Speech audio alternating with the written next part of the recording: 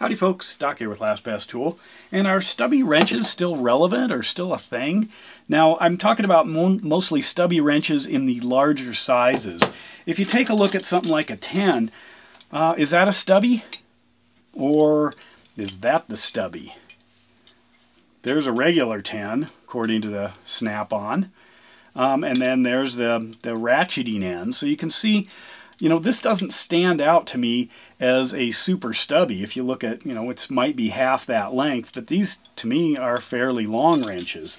So if I look at this stubby here and compare it, well, here's the snap-on short, so it's a little bit longer, or a little bit shorter by, I don't know, by one open end. If you compare that, here's their box end. It's not that much different, their double box end. If you jump up to the standard snap-on wrench here, it's about twice the size is what we're looking at there, so maybe 2 times the leverage. And that's a stubby to what is actually a fairly long wrench. If you compare these to Craftsman or Icon or some others, this is a longer wrench for a considered regular size. If you jump up to the ratcheting, you can see that that's even longer here. If I throw that on there by almost another open end. And then of course there's the really long, this is a 1719 snap-on. This is a flex head. It's not the new fancy one with the reversible lever and the extra extension on one of the biting ends, but this actually is about, well, 1, 2, 3, 4 times the length, 4 times the leverage. Now, when I talk about the smaller ones, the little guys, to me, that's you're not trying to generate that much leverage. But at 19, you might be seriously trying some. Well, most of these I think have been displaced by sockets, because all you need is the socket, and then you can put it on whatever length of ratchet handle you want to get into whatever space. So it can go. These are both 19s. Here's a 19. Look at that little tiny thing. This might be the second shortest snap-on ratchet. The one without the flex head I think is a little bit shorter, but still, I mean, you fold it up and it's not much not much bigger than the socket. But anyway, that seems to be more the answer. But these are still made, they're still available. A lot of companies still make stubby wrenches.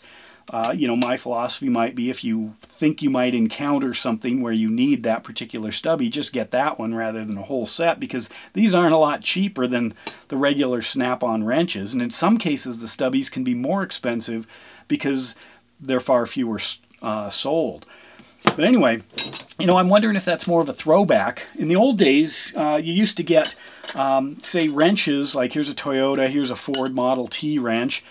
These came with the vehicle, and the reason is that there were kind of either user serviceable parts, or traditional road repairs beyond a lug nut wrench. But these were not that big. If you look at the stubby here, this is imagine a 22. So what am I working with? That much more leverage there. If I compare it to the 19, that's about what it is. It's a short wrench, pretty much. And the Model T, when you look at that size, look at that. It's a stubby. That's what they gave you. So apparently you weren't doing high torque stuff. Plus this is double-sided.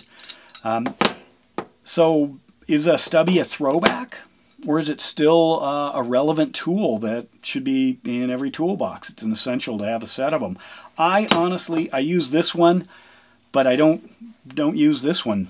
Not sure I've ever used this guy. I've used some of the smaller, I think the 15 and the 13, but this is, when I need a smaller wrench, this is usually my go-to, and it works just fine, and I haven't encountered anything that I couldn't get it to work in.